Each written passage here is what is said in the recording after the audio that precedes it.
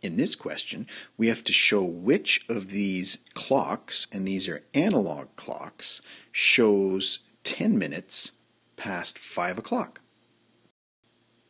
Well, to help us, let's bring in an analog clock face.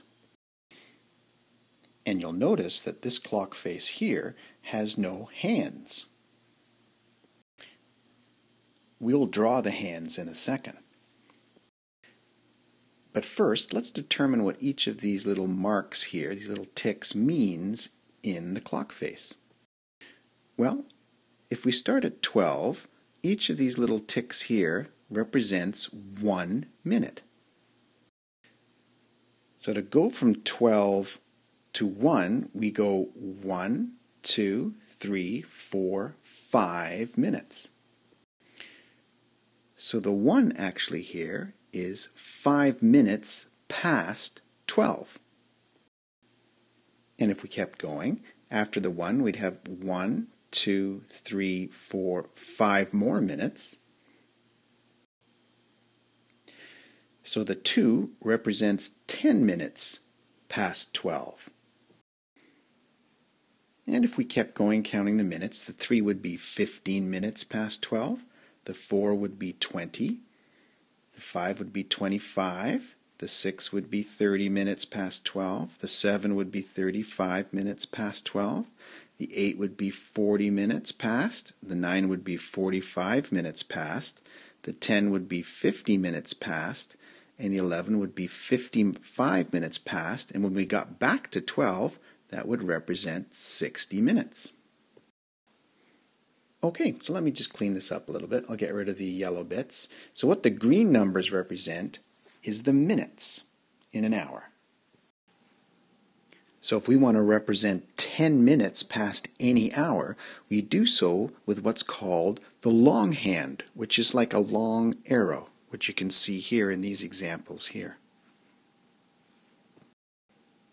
So let me draw a long arrow, and I'll make it green to represent the minutes.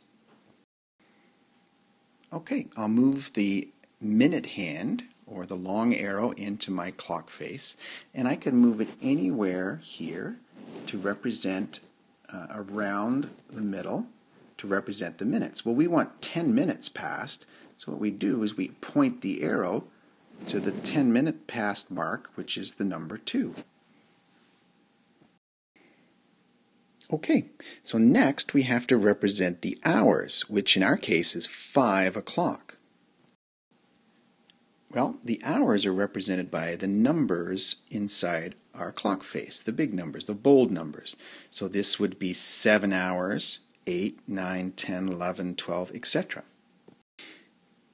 And hours are represented by a short arrow called the hour hand. And you can see here's the hour hand in each of our examples.